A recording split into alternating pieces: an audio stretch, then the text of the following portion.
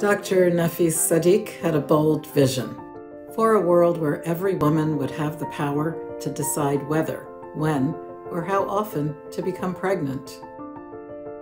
In 1994, at the International Conference on Population and Development, she set us on the path towards that world. The program of action recognizes that healthy families are created by choice, not by chance. She built a consensus on a plan to make sexual and reproductive health a reality for all. That plan has become the foundation of the global reproductive rights movement today. What she achieved was nothing short of revolutionary, because it transformed the lives of millions of women. It gave women real choices in life. It enabled more women to claim their rights. We've lost a pioneer, a leader, a friend, but we have not lost her inspiration.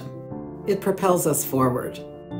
We won't stop until the world Nafis Sadık envisioned becomes a reality everywhere.